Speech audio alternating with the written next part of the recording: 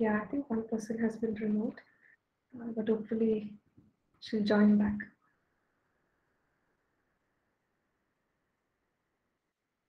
Okay, glad to know that Charles is doing better. That's good. Okay, yeah. Uh, yes. Let's just continue where we stopped. We have been learning about the importance of a kingdom builder's lifestyle.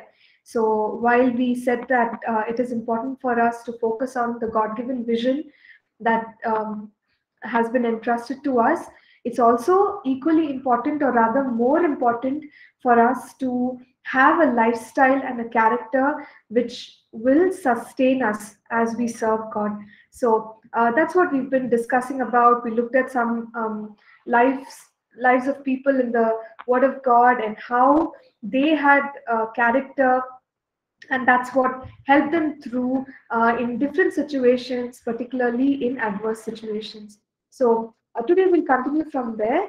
We said that character, strong moral character is important, and we talked about the example of Joseph, the example of Daniel, and the fact that such a character is developed early on in one's life, as you observe in Daniel, and that's because of the choices, that's because of yielding to uh, God's leading in his life. So Daniel was very yielding to God's ways. So from an early age, he had developed convictions, and he stood by those convictions no matter what. So these can be developed, character can be developed early on in our lives.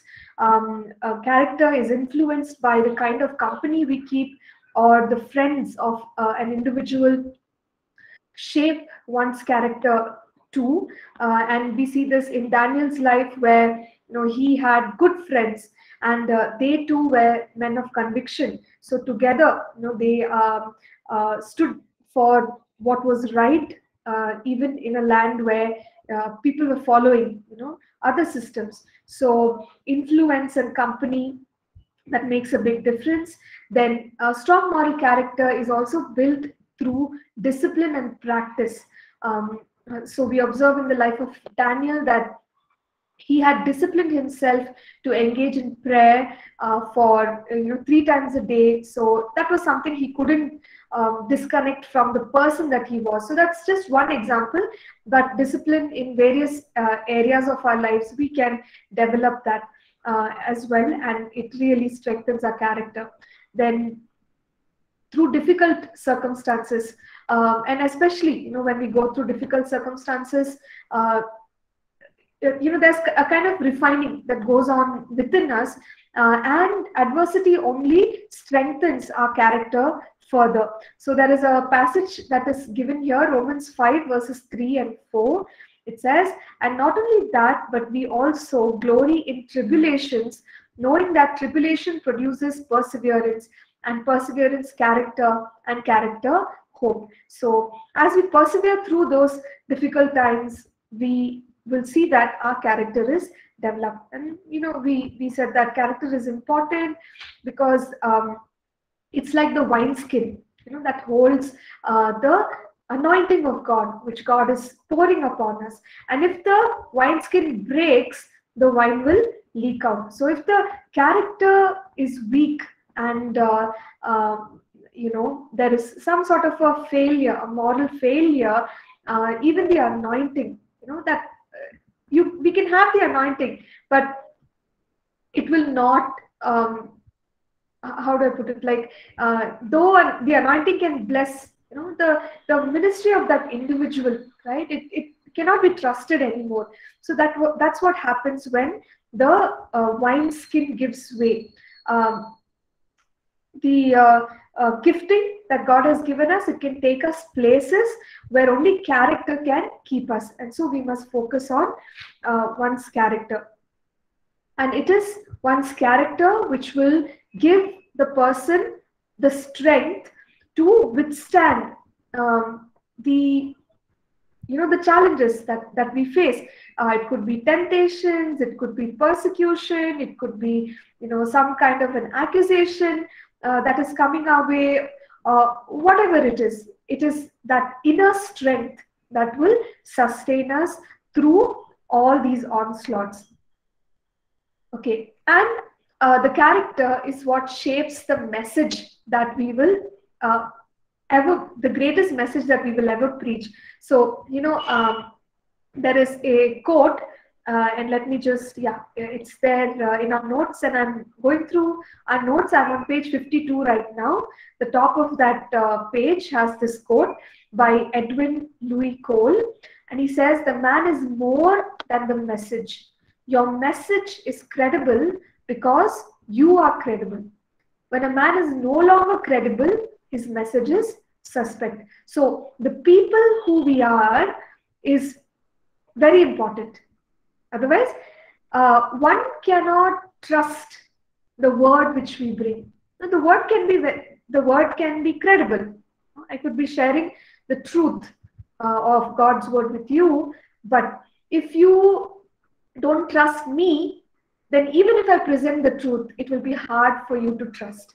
So, which is why the man is more important than the message, or the woman is more important than the message which she brings, and we must focus on strengthening our character. And character, obviously, is also something that will determine our durability. It is said that fame can come in a moment, but true greatness comes through longevity. And the longevity, obviously, is something that one can have because of character, okay, or that strength, that sustained strength, constant strength over a period of time. So that's about character, and we can't emphasize it too much. It's that important, no matter how much time we spend on character. Now we'll discuss a little bit about spiritual maturity. Kingdom builders, we must mature in the Lord and have a mature example. So what is spiritual maturity? What does the Bible have to say about spiritual maturity? It's kind of hard, if we want to assess an individual for being mature, what would be the parameters? Now, the Word of God does have quite a bit to tell us about spiritual maturity. So from Scripture, we'll understand how this assessment can be made. The reason why we are learning about this is because every kingdom builder must invest in growing in God and maturing in God. So there are a couple of Greek words that describe maturity, and those are, one is teleos. So you see that in the New Testament, and teleos means full of age or of full age, like an adult. So teleos is somebody who is grown up, or an adult, or you could use the term perfect man. So teleos is used in Scripture. Plero is a word which means being filled up. So when something is full, when a bottle is full, that's sort of complete. You look at it as complete, and it's kind of taken over by that water. The same way, plero is when we are full of whatever needs to be done within us, it's done. Okay, so that's plero. Then katartis, which means to be thoroughly equipped. So these are all terms that are describing spiritual maturity in an individual. Now, looking at scriptures, we'll see what characteristics, or here more specifically 7 characteristics that describe spiritual maturity. So the first one is that spiritual maturity has to do with Christ-likeness. So when we say that I want to mature in God, or so-and-so is maturing in God, what are we indicating? We're saying, hey, this person is becoming more and more like Jesus. Okay, look at their humility, or look at their look at their kindness, or look at their excellence. We could look at various characteristics and understand that they have grown more into becoming more like Jesus, and that is why we're calling them spiritually mature. So spiritual maturity is about growing into Christ-likeness. And Jesus himself said, therefore you shall be perfect just as your Father in heaven is perfect. And Jesus was also pointing out to the importance of becoming like God in our character.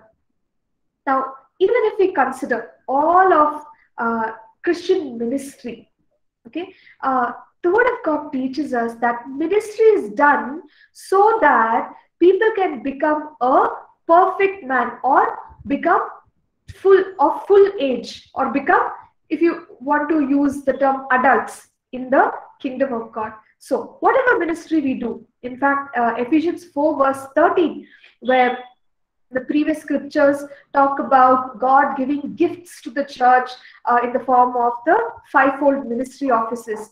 What is the responsibility of these ministry offices? It is to equip the body of Christ, equip the people of God, so that the people of God can become of full age. So Ephesians 4:13, it says, till we all come to the unity of the faith and of the knowledge of the Son of God, to a perfect man, to the measure of the stature of the fullness of Christ.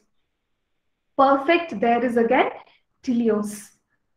So why has God entrusted the church with the fivefold ministry offices? Till we all come to the unity of the faith and of the knowledge of the Son of God, to a perfect man, so that every individual in the body is perfected. Or in other words, every individual in the body grows up or matures into what? Into Christ-likeness.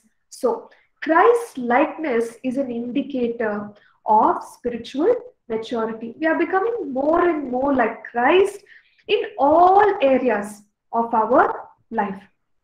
So that, is something that we must aim at. So in spiritual maturity, the first thing is to become more like Christ. Then spiritual maturity is to be perfect in the will of God. So obviously, all of us are living our lives to fulfill God's purpose for us as individuals. And Colossians 4:12, we read there, the ministry of Epaphras, which was the ministry of intercession, prayer and intercession. One of the reasons why he engaged in that ministry is so that the believer can become complete in all the will of God, or the term plero is used there. Plero is filled up. So we are filled up completely to follow the will of God. So maturity, what is spiritual maturity? We are aligning ourselves more and more to the will of God. Okay, so one is Christ-likeness. Second is we are aligning ourselves to the will of God. How much are we aligned? 30%, 40%. But here we see in the scripture complete in all the will of God.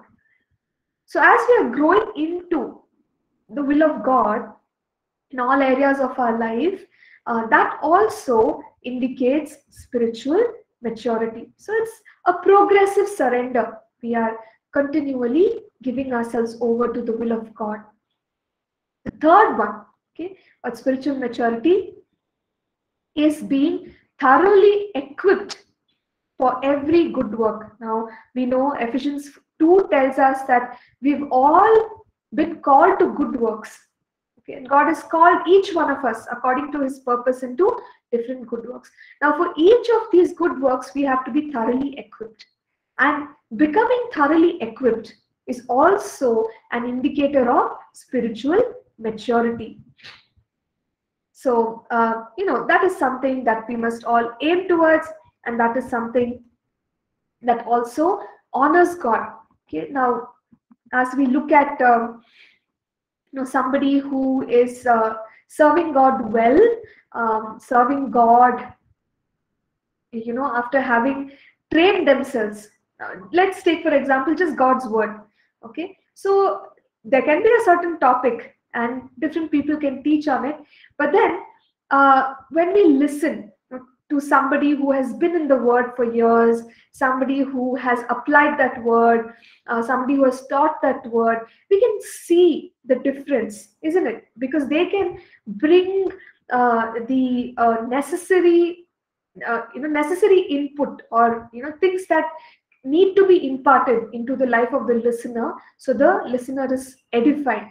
So that can only happen when one is thoroughly equipped, and it happens again over time. So whatever ministry God has called us to, we need to grow in it. We have to become thoroughly equipped in it. And Jesus also used this statement, and he said, a disciple is not above his teacher. Meaning, the teacher is always, someone who has imparted into our lives, and we look up to the teacher.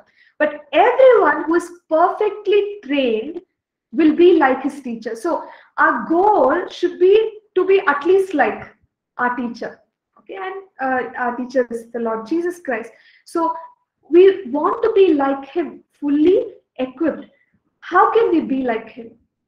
Perfectly trained. Everyone who is perfectly trained. So we are being equipped to come to that level of serving and ministering,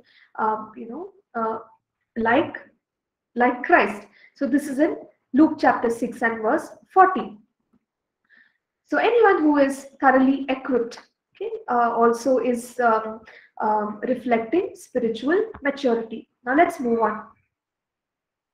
Spiritual maturity is having ability to receive solid meat. So when the writer of the Hebrews, he writes to the church, he says that after God has imparted, after the truth has been taught to the people, they were still in a state where they had not digested the basics of God's word. Okay, so which means probably they did not believe it completely, they did not understand it fully, they did not apply it in their lives, and they were in a condition where somebody had to come and somebody had to teach them all over again. So he is rebuking them in Hebrews 5. He's rebuking them in the passage from verses 11 to 14, and he says that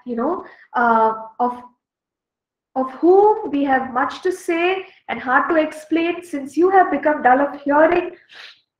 For though by this time you ought to be teachers, you need someone to teach you again the first principles of the oracles of God. And you have come to need milk and not solid food. So he's saying that capacity to understand, that capacity to digest God's word is still very minimal. They have not developed their capacity. For everyone who partakes only of milk is unskilled in the word of righteousness, for he is a babe. But solid food belongs to those who are of full age. That is, those who by reason of use have their senses exercised to discern both good and evil. It's like saying basically what the people are being told is, see, after having been in school for 12 years, you should be in the 12th grade. Now, if you still want someone to come and equip you with the second grade lessons, something is wrong. Because the capacity to understand, the capacity to receive spiritual truth, the capacity to receive kingdom revelation, the deeper truths of God's word, which the writer is terming as solid food. Okay, we say secrets of the kingdom. How do we go deeper in the things of the kingdom, in the understanding of God's word, as we are maturing?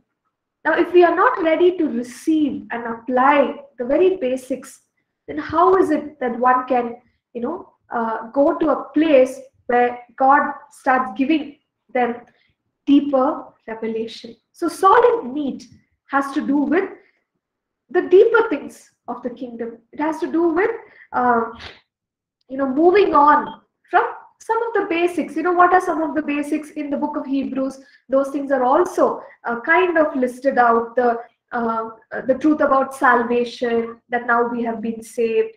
about baptisms, that we have repented and we have turned our lives back to God. So some of these basics, yes, it's not that we must downgrade it in any way, but the idea is to receive all of this, to assimilate it, and then keep moving higher, keep moving deeper, right? Keep expanding in the kingdom of God. And when it comes to dealing with the word of God, greater wisdom, greater knowledge, greater understanding, okay, more mysteries of the kingdom of God. And God wants us to keep going deeper, right? Not be stuck in the very initial things that we started out with. So that is an indicator of spiritual maturity. Then spiritual maturity is also having our senses trained to discern right from wrong. So Hebrews 5:14, that again, that scripture says that one is able to, by reason of use, have their senses exercised to discern both good and evil.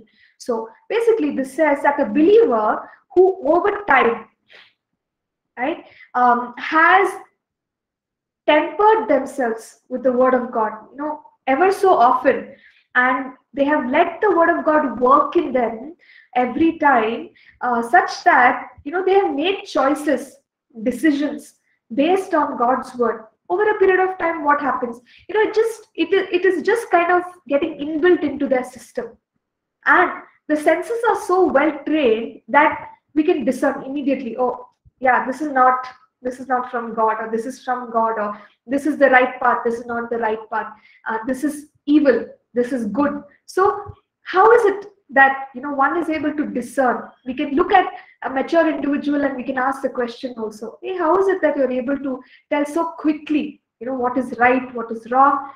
But it hasn't come overnight.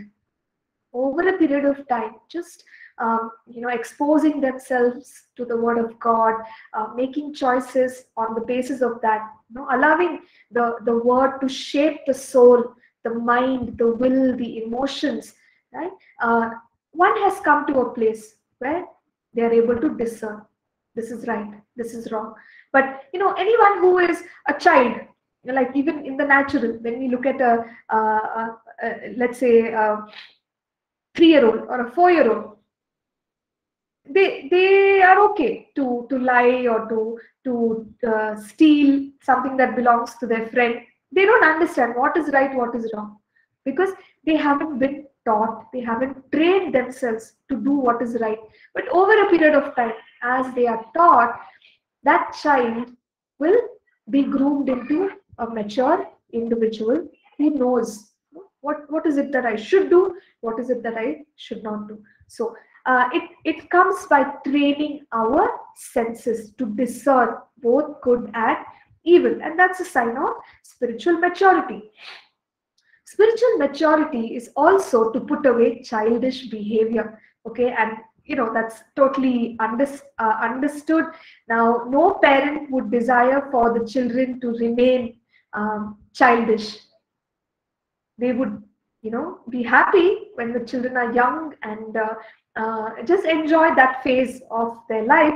But if the child continues to throw a tantrum into their teenage years, or if the child continues to not take responsibility for anything, like if you have to feed the child even when the child isn't going to college, something is wrong there. It's childish behavior. You would expect the child to develop and grow over a period of time, begin to take responsibility, have a better understanding, have become more selfless, right? So these are all indicators that the child is developing in a healthy way. Now, if one remains in those same infant-like attitudes, it's stunted growth, okay, and it's childish behavior. So a lot of parents, even they're grown up like teenage children, they tell them, don't be childish, grow up. So in the same manner, when it comes to the kingdom of God, now what is childish in the kingdom of God? In the kingdom of God, behaviors such as we want to compete. We have selfish ambition. No, we are jealous. Okay, if somebody, we see somebody with the same gift, we are jealous. Hey, are they going to outshine us?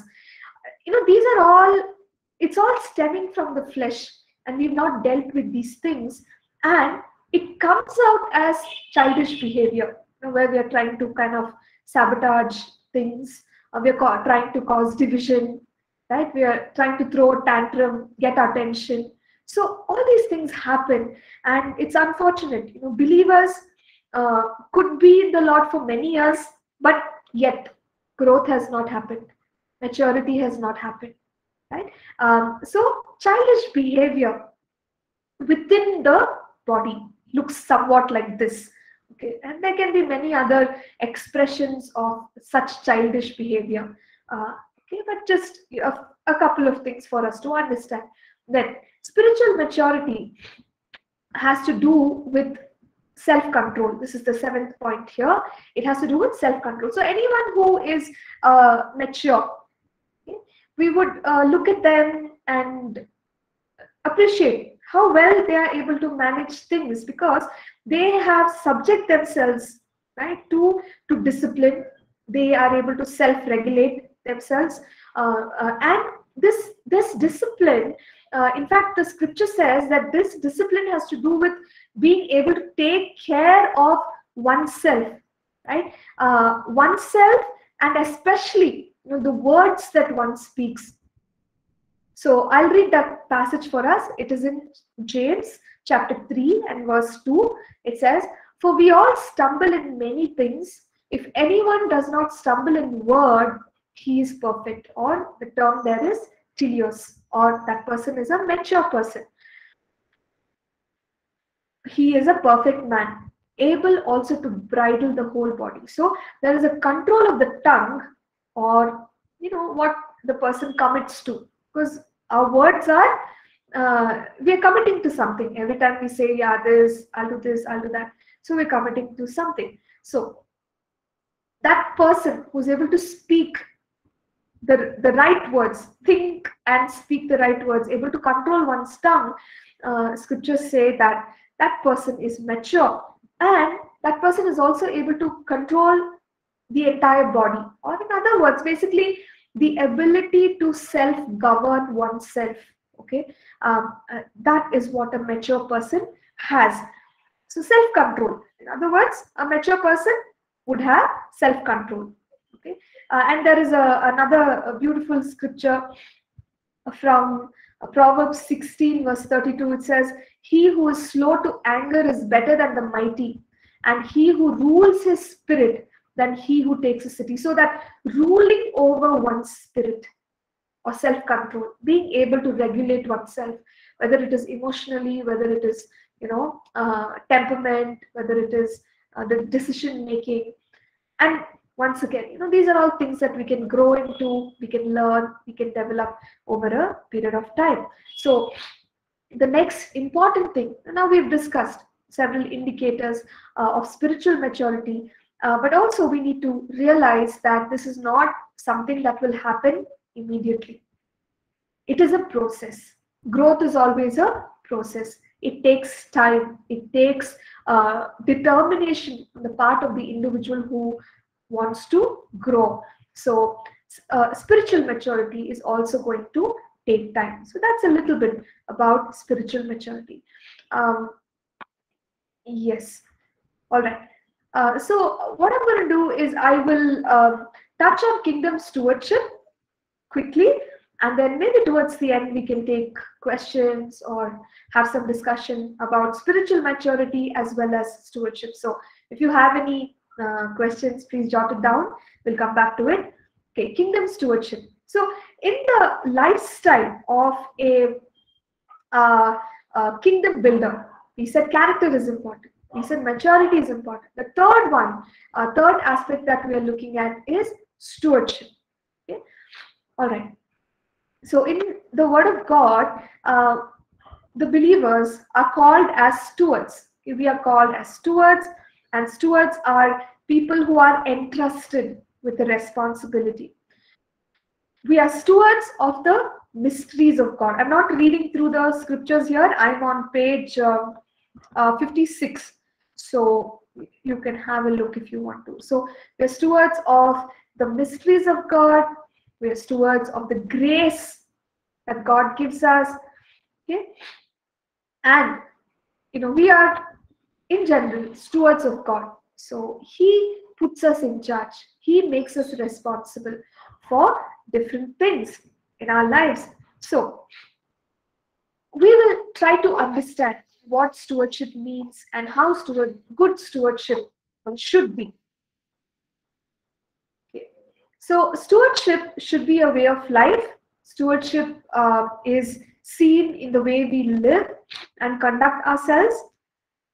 And a steward simply means to be a manager. So one who manages things, or one who manages himself, the responsibilities that have been given to him or her. So what kind of a manager should one be in the kingdom of God? Or a steward or an overseer, caretaker. Okay, the steward should function properly. So let's just say that a particular ministry has been given to us, okay, and we need to manage that ministry. How should it be done? One is, God expects that things function properly. Okay. Secondly, that things be made profitable. Now, where are we getting all this understanding? We're getting this understanding from scripture. It's just that, I'm not quoting chapter and verse for us here, but I'm sure you will be able to relate it to some parable that Jesus said, or scripture that's given. So to function properly, to do things in the right way. Remember, we said one should know how to conduct himself in the house of God, how to do things in the house of God, and then be profitable. So when Jesus talked about the man who gave talents. What was the expectation of the owner? He wanted profit. He wanted that to be multiplied. In the same way, God is looking for that work to thrive and flourish. So a steward is responsible to bring profit. Okay, that is the second thing. Then the steward is somebody who must be accountable. Now, even in the parables we see, once something is entrusted, the master comes back and asks, okay, what did you do? How did you do it? So the person who has the responsibility has to give an account and say, yes, I received 1 talent, this is what I did with it. Or I received 5 talents, this is what I did with it. So, God holds us accountable. And a good steward is always accountable. The good steward is not like, okay, you gave me, fine, I'm doing whatever I want to. How can you even ask me? Why should you ask me? I am not going to give you an answer. A good steward doesn't do that, but a good steward is accountable. Then a good steward is responsible to protect and safeguard what has been entrusted to that person. Okay? And that's understood. We shouldn't lose what has been given to us. Instead, take care of it. And then ensure continuity. Meaning, if it's like let's say a ministry responsibility or a church, maybe you planted a church. God is looking for longevity of that work. So once we know that our time is going to be up, we have to ensure that we put somebody in place who will take the work forward for the next several years. So these are all characteristics of a good steward. Somebody who runs things well, somebody who brings a profit, somebody who's accountable, somebody who protects and safeguards what has been entrusted to him or her, somebody who ensures continuity. So that makes for a good steward.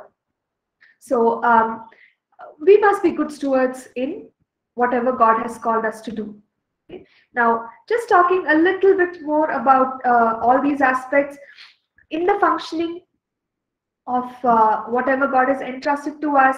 We must make sure, Paul made this statement. He said that we give no offense in anything. So how did he do the ministry? He did it so well that he did not want his ministry to be blamed in any way. So nobody should be able to point a finger at us and say, hey, look, you said this or you did that. So proper functioning, and that is what that is how he did the ministry. Then a good steward being profitable, we know that Jesus said that, by this my Father is glorified, that you bear much fruit. So bearing of much fruit is important to the Father. And us being accountable, yeah, we'll discuss that.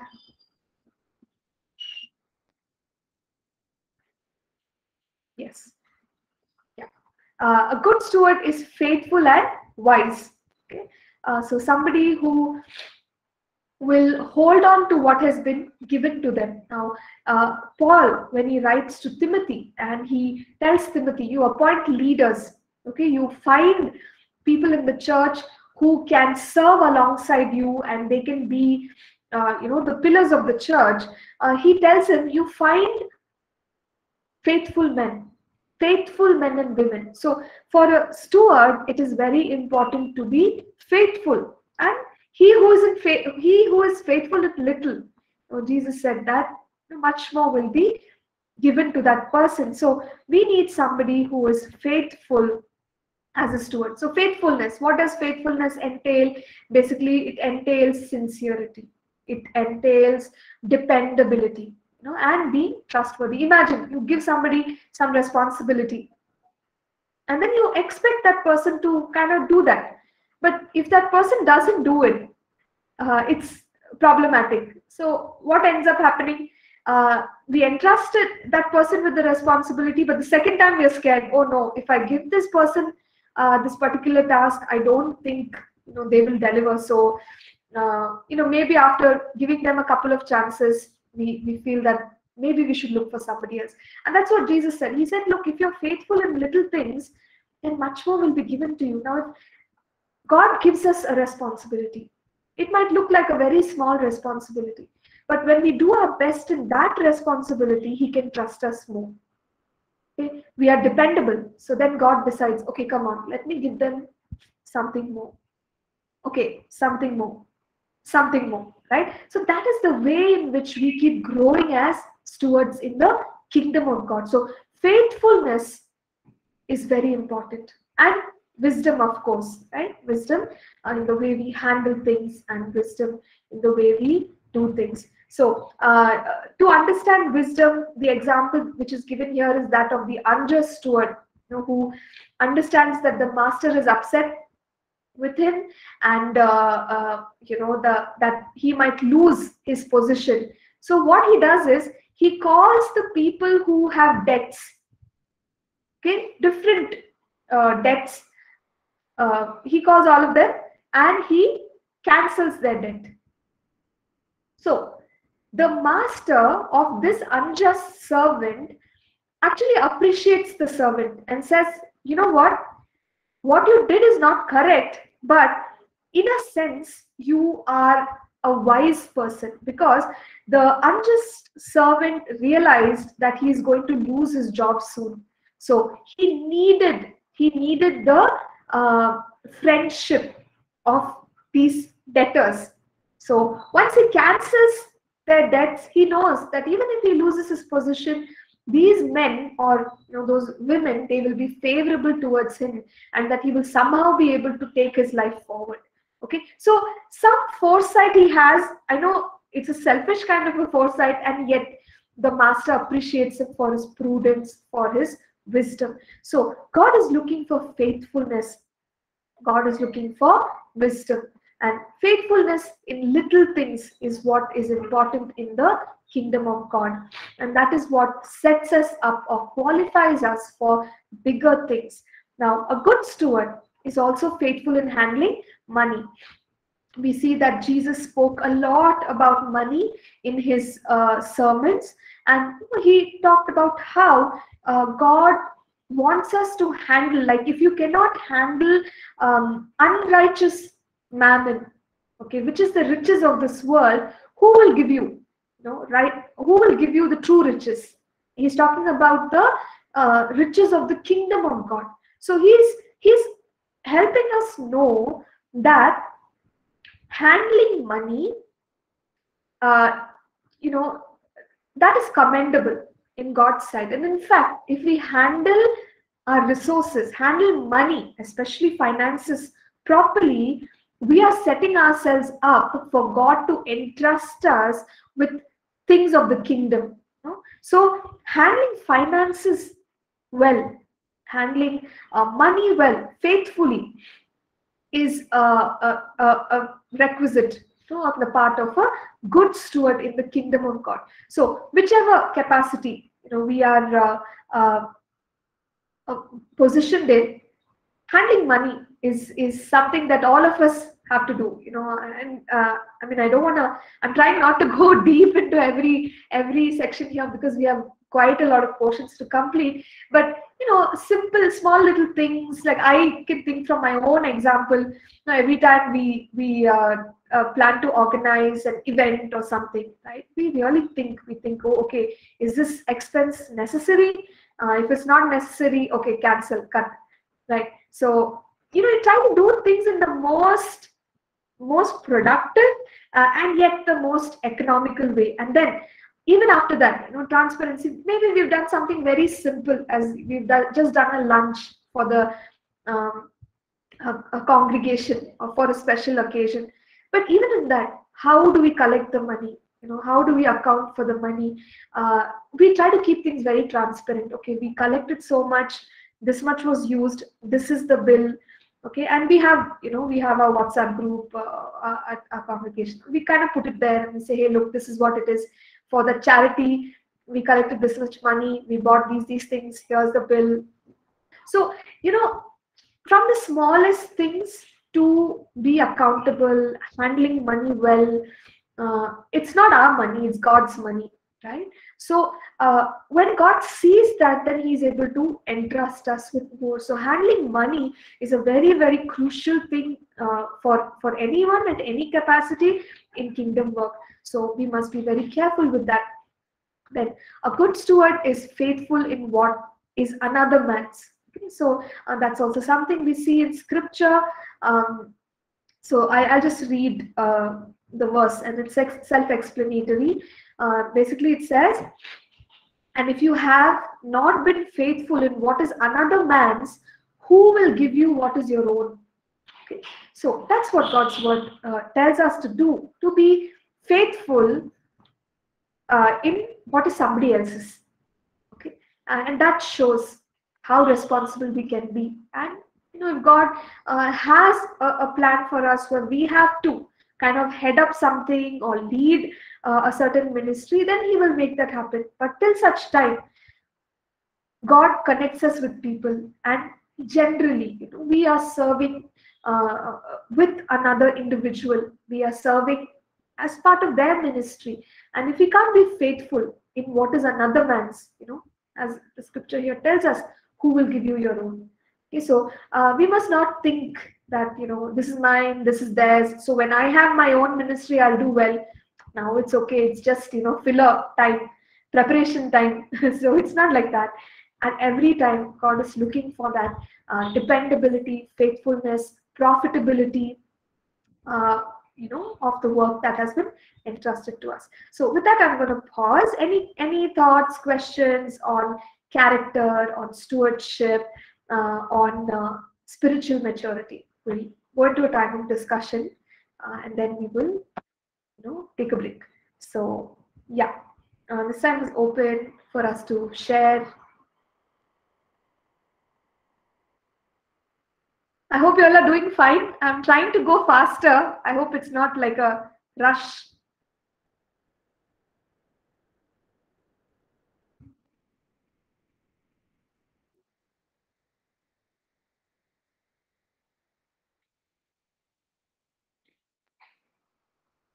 Yes, Christopher.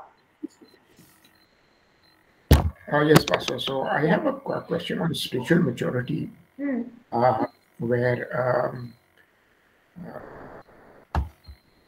if we are I'm just in the sort of in the aspect of the body, the soul, and the spirit. we can we can be oppressed by the evil one in these at least in the first dimension. I just want to understand: is there also oppression that can happen in the spirit being? The reason is I was having a discussion with someone last week. So that person was saying that that spirit being is very is very in tune with God, and the devil doesn't have any sort of right to enter there. So I just wanted to understand what is your view on this? Okay, so you're saying that for one to mature, one needs to work on the soul part and not so much the spirit, because spirit is perfect. Is that what you're? No, I was. I'm just saying that I guess my question is around oppression. Can it happen in all the three realms, or is it is specifically in the body and the physical and the soul? Soul. Yeah. Yes. Sure, Christopher. So I would say the body and the soul only, Christopher, not the spirit. Okay, because the spirit is we have become a new creation, and everything that the changes that need to happen, whatever we talk about in Christ, all that has happened in our spirit man. Okay, but the work needs to go into the soul and the body. So the evil one can oppress us in those two realms, but not in the spirit realm. So in the case of spiritual immaturity, where is this? I mean, how we know that there are ways to nourish the spirit. But I guess how is spiritual immaturity demonstrated, and why does it get demonstrated like that? Is it because the soul is getting impacted, or? Okay, good, very good question, Christopher. So see, your first question was about oppression. So I told you that the spirit man is free in that sense. And the oppression, usually the strongholds are formed in the mind, and that has to do with the soul, right? So oppression happens in that realm. Now you're asking about, this is a separate question. This is about spiritual maturity. Okay, so spiritual maturity, yes, there is a growth that needs to take place in the soul, which would be the mind, will, and the emotions, and that is quite easy to understand.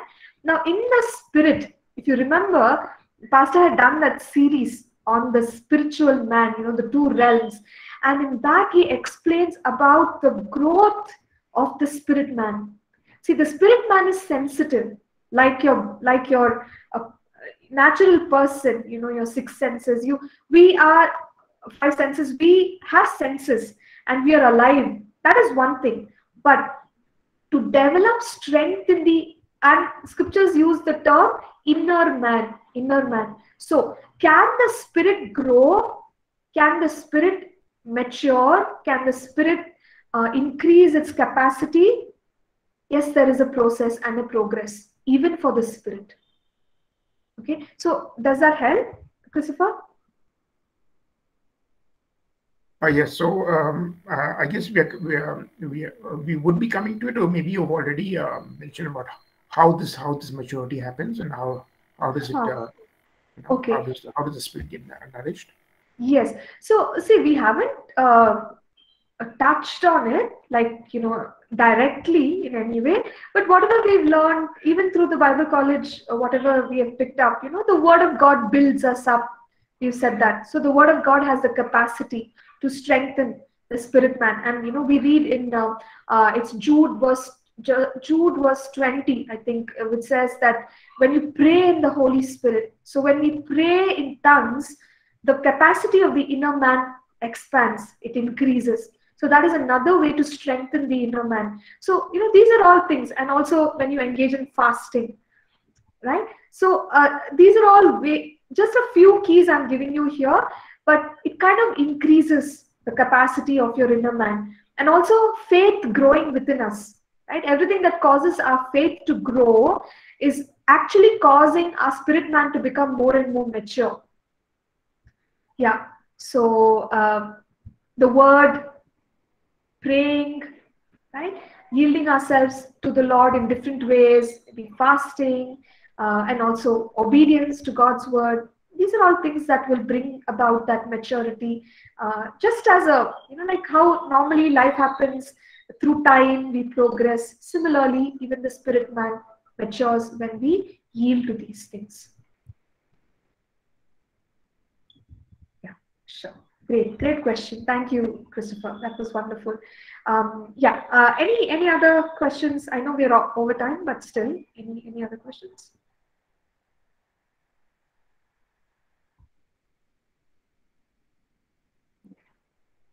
Okay, so let's take a break. Let's go for a 10-minute break. Be back at 10:04. And if you have any comments, then we can take it up, and then we move on to the next section. Okay, let's go for a break, class. See you soon. Thank you.